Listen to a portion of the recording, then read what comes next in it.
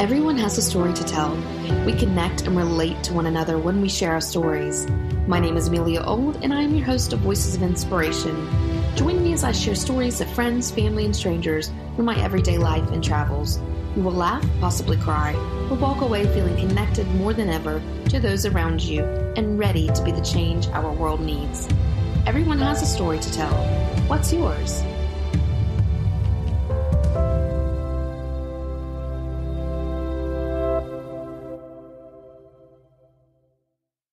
Welcome to Voices of Inspiration. I am your host, Amelia Old. Today's guest is an award-winning journalist covering travel adventure, culture, the environment, and a number of lifestyle topics for television and digital media. She started her broadcast career in radio, working weekends as a producer for the #1 station in Atlanta, then quickly moved to TV as a features reporter and producer for Falcons Vision and Comcast Sports. Over the years, she has built credentials doing work for ESPN, CNN Atlanta, CNN London, Turner Sports, where she earned 2 National Sports Emmys. She's co-hosted a daily talk show for 4 years at NBC Charlotte and was the only female sports anchor and reporter in Atlanta while at the CBS affiliate. She has been a national contributor to numerous news sites, and through her production company, Dream Network Media, she produces original content for TV networks, news outlets, online platforms, and mobile applications. She's also produced the emotional documentary, What We Told Our Sons, 4 Families React to the Trayvon Martin Verdict, and the video podcast interview series, Conversations with Regular Folk. You can now watch her on air as the go-to travel expert for several national programs, including NBC News, CNN, The Weather Channel, and Dr. Oz. She also hosts the adventure travel show, Beyond the Usual, and produces cinematic storytelling film on YouTube. Welcome to the show, Dayvee Sutton. Wow, thanks for the intro, Amelia. For having me. Thank you so much for joining me. I'm really excited that you're with us today, and I like to share with my listeners how I'm connected to each guest, because these are really personal stories for me. And you are pretty special in my eyes, probably more so than you know. I began blogging like 10 years ago. And a year after I began blogging about beauty and fashion, I started writing for a website that Tyra Banks had launched at the time. And I had an article that I'd submitted and it was rejected. It was about lipsticks. And instead of letting it go to waste, I just put it on my blog, Pretty in the Queen City, and you saw it. And you reached out to me and you invited me on the show you co-hosted at the time, Charlotte Today. And the rest is history. Oh my goodness. What a lovely story. You gave me my first opportunity on live television. And for that, I'm really thankful. Years later, we've obviously have reconnected with travel writing and things like that. But I don't think you know, without you, it may have taken me much longer to get where I am now. Here's the thing. You also shared the story of like not letting those stop you, which is also a key ingredient to making dreams happen, right? Like, well, we definitely need, when I was a kid, when Oprah was on her daily show, and one of the things, she always had all of these things to say, but one of the things that stuck with me, and I still remember it and apply it to this day, is that she said, preparation plus opportunity equals success. And I always remember that. It's like you have to do the work, and you did the work. But I think the other factor in that is not like you're going to get no's, because a lot of times when we have our big dreams, it's a saturated marketplace. So there's a lot of growth that happens. There's a lot of, introspections. We have to fight the imposter syndrome, all of these challenges, but you had that no. And even as minor as just, putting yourself out there to start a blog, putting yourself out there to write for somebody else's site. And then it was rejected, and then saying, hey, no, I think there's some value here in what I thought of, and putting it out there led to somebody like me finding it. And I don't remember exactly what year it was, but like, I'm not from Charlotte. So, moving to a new city, you find all of these resources. And so I didn't know who you were. I remember just looking for stories, and you had, that means you had good SEO, you had a niche, you did all the things, and our paths met together. And that's what the preparation plus opportunity equals, that one success for you, that one win. Absolutely. Thank you so much again. I really appreciate that. Can you just start back like when you were a child, did you always know that you wanted to be a journalist and reporter? So it's so funny because I unearthed some VHS test tapes of my childhood and digitized it and saw that my dad used to take us on these trips every summer in an RV. It's hashtag van life way before the new trend of it. We did that from every summer because we grew up in Los Angeles and our family was on the East Coast. So I got to go to almost every state in the continental US as a child. So that kind of also birthed the love for travel and then exploring. And there's bits of me at 11 years old on tape reporting what I saw. I put a little bit of a clip out on my Instagram, but I want to kind of do a whole montage of us at the Grand Canyon, of me grabbing the camera and saying, "Daddy, can I take a picture of this rock?" He was like, "Well, my dad says I took a picture of that petrified rock," but I was like, "But I want to take a picture." And every stop I saw something, I learned something, and then I wanted to explain to the camera what I saw. So that was there, but I had the journey of life in college. I remember in college, I really didn't know what I wanted to do, which was, I feel like, a missed opportunity because I went to UCLA. So I was like right there in Hollywood. I could have got some great internships, but your journey is your journey and you take the path that you take so you can stop, embrace that, and then move forward instead of stopping and sulking and being stuck. Right. But that's another, little golden nugget that I had to learn.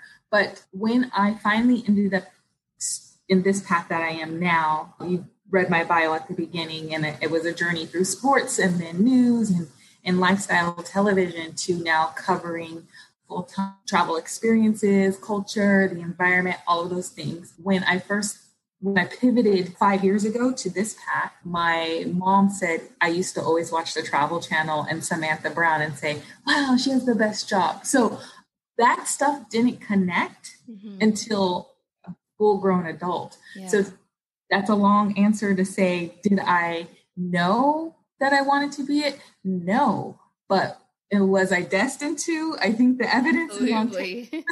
Sounds like it. Yeah. You graduated from UCLA. Was that your dream school, or was that just kind of like the next step? It was local. That's where you lived, kind of expected.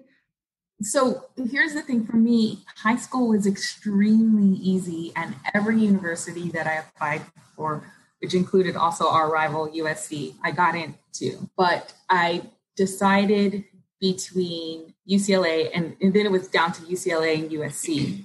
And I did it just for financial reasons because USC was extremely expensive and I didn't get enough of a scholarship to fund it. So that's how that ended up. It wasn't like I dreamt of going, I know some families with this kind of university culture of being loyal to one school. So for me, that's where I ended up. And that was the circumstances of how I got there. What have been some of your challenges in the broadcast industry and how did you work through that? I think we could say that within every industry, there's challenges, right? The first thing for me was getting my foot in the door. So I totally relate to you and your story of having a dream and trying to get in. And I'm so proud of the journey that you're taking now of not giving up on that dream. No matter what age, I think you have what's in your heart. And I think there's a bit of boldness of going after it, right? Because you're the one that's going to believe in it. Because a lot of people might not see what you see, but it's not their dream to do it anyways.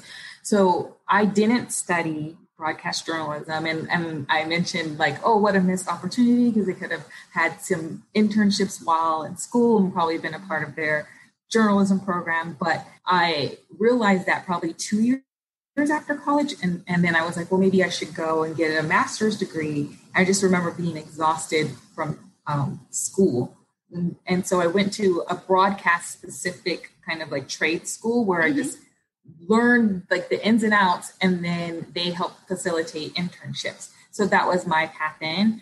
But I did that for years of doing entry level positions at several different networks. And I remember even somebody that was in my friend circle at the time saying, how long are you going to pay your dues? kind of like, and that I remember that stuck with me because I know how hard I was working. And I mentioned how kind of bold and brave you have to be to tell people your dreams. And I don't think I was ever that vocal with what my dreams were to other people. I just knew I wanted to be a part of this industry and knew what I wanted to do. And then having somebody observe that you're working that hard, but kind of being like, how long are you going to be doing these internships and entry level things? Kind of that's one of those things that could make you retreat. Right. And so that was probably the biggest obstacle. I also, for the longest time, they didn't have this phrase of describing a personality type growing up, but I would classify myself as an extroverted introvert. So by nature, a shy person, reserved, and still I'm kind of just like reserved. I do struggle actually with social media. I know people that follow me wish I would share more of my behind the scenes and day-to-day life, but it's so exhausting for me to do that. But I do love like the stage and performing and stuff. And growing up, that was always confusing to my mom because I remember having showdowns with her in the library, when you would be sent home with homework from school. And the teacher might give you an assignment to go to the library and ask for a particular book. And I would be having standoffs in the library with her. The librarian, afraid to talk to the librarian, the easiest person you could probably talk to on the scale of adults as a kid, right? But she would be so confused because like the following week or something, I performed, like sing on stage at for the school choir, doing a solo or something like that. But now we know how to identify those personality types. So I say that to kind of say the basis of me like trying to get in the door also requires a lot of like networking and connections. And I would reach out to some people and they would say, yeah, sure, follow up with me. But I would be like biting my nails and like, I don't know how to follow up. And I'm afraid to ask this question. I don't want to bother you. So I did all of that through so many years. But you know what that taught me was how to make a way for what you want. So I'm very early on, I've been entrepreneurial with my approach to this and creating something and then pitching it or showing proof that I can do something. And that has helped me to every step of the way, even to this day of having my own production company, because I know how to pitch myself, come up with a concept, all of those foundational things that I learned of just trying to get in, let me in, are applicable to what I do today. I can definitely relate to the extroverted introvert. And prior to getting into digital media, I actually worked as a talent agent. And we often said that about actors. They would be extremely extroverted when they were in front of the camera, but when they stepped away from that and behind the scenes, it was completely different. So you've had some pretty interesting experiences, like the time you went into a drug den in La Perla. And that's a really great video on your YouTube channel. So I think our listeners definitely need to check that out. But what is the most memorable or life-changing story that you've told and why? So I haven't actually gotten around to tell this story yet, but I'm glad that you approached it in that way. Knowing that I cover travel, I'm always asked where is my favorite place, and I could never determine that, because one of my approaches to travel is like immersion and being very present. So I can be going down the street to like the local trail and kind of be consumed just as much as going to Fiji.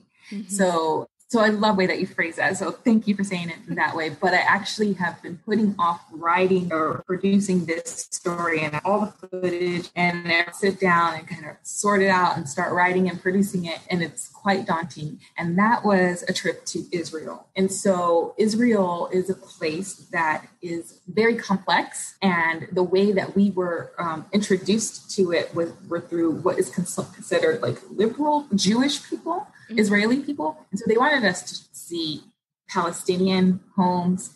We went into Arabic neighborhoods, and the place is very segregated. And I learned so much, and it's very complex. And I also want to note that I'm a brown person going in through this experience, and that's relevant because a lot of the narrative that I realized coming back to the States is a particular way. And the reason it's quite daunting is because I've heard other people kind of just try to give a matter of fact, here's what I experienced story about their journey through Israel. And if it wasn't skewed a particular way, they've been kind of really criticized. And I know somebody that, was lost their job at CNN as a contributor for saying something about another group. So it's kind of, and I'm a journalist. So what my job, I always take it as like, my job isn't so much about like my opinion. It's more about helping facilitate telling other people's stories. And sometimes in travel storytelling, how I was affected comes into play, but it's really about allowing as many voices to share their story. So I said that kind of long answer to say that it was a very impactful trip, and that happened about like 4 years ago. And that is the one that always comes to mind when people ask me. So the other day you said to me, it's important to say your dream out loud. We don't do it in order to protect ourselves, because not only do we fear what others may think and others may not think of you in that role of your big dream, but we also give advantage to our insecurities, because although we want that big dream, while we are dreaming of it, the pathway there is most of the time unclear. And I thought that was so inspiring. I honestly want to print it off and hang it up in my office. But with that said, if you could offer any other advice to a young woman wanting to follow in your footsteps, what would that be? So the first thing is to do it. And you're like, well, I don't know how to do it. Well, if it's exactly kind of like what I'm doing, you want to do something in television or broadcast. But we all have our cell phones, and these bad boys are so powerful. By the way, this is my vision board on my homepage. Oh, I love it. Yeah, and I learned that from my friend, who I was like, vision boards are, I can't be bothered to cut out magazines and all that stuff. And she said, well, you could put it on your home screen of your computer. So whenever you log on for work, you can see it there. And I said, oh, better for me. Like, well, I'll take your idea and make it even better for my own personal use. What a great idea. Yeah. So I just thought I would throw that in since we're talking about dreams. Yeah. But yeah, like the visualization, like you talked about when I said about saying it out loud, the visualization of reminding yourself like, oh, this is what I want to do, helps with manifesting, because you got to feel like it. And the feeling of it, the action, like, if you're a Christian, there's a line in the Bible translated of like, faith without works is dead. So you have the faith and you have to do the action. So like the first step is to do the action, and the action in broadcast is likely not going to be good at first. So you can't get discouraged with that. You have to keep going. But with anything, like if you're a tennis player, you're not going to be good at first. If you play baseball, you're not going to be good at first. It's about loving it, being driven to it. And so that's the first step is to do it. Well, the first step is to like believe it in your heart, write it down, say it out loud, and then start doing it and start practicing it like you did with your blog article that put it out there. Knowing, I didn't know that you wanted to be on TV. You knew you wanted to be on TV, and that TV thing happened for you for the first time. I definitely agree with just putting it out there and manifesting. And I recently started doing my daily affirmations, and I have my playlist on Spotify that I listen to every morning to get going. And I definitely agree with that. If you could leave any words behind or your favorite quote, I like to ask people what their favorite quote is or their favorite saying. What would that be? So this came from like my childhood, but I still love it. And it's the greatest love you'll ever know is to love and be loved in return, by Eleanor Roosevelt of all people. But I just think I think it just speaks to me. I think, love is so powerful, and that's my favorite quote. I love that. And you have some exciting things in the works too. Can you share any of that with us today? Let's see what I can share because there is a lot behind the scenes. But right now, what I'm trying to launch ASAP is I do get a lot of questions about how to be a guest on television. And so I'm working on building out a training for that. And I think that's something that could help a lot of people answer like their top questions, but also if they want to do a deeper dive, I'll have some e-learning courses out there, which is something people have been doing during the pandemic, and I kind of avoided being a part of, like, I don't want to show up on your timeline kind of selling a course, but I did some research and I don't have to do it that way. So I think it will, the way I'm creating it is right in line with the brand I am and the work that I do in helping others kind of get to where they want to be as well.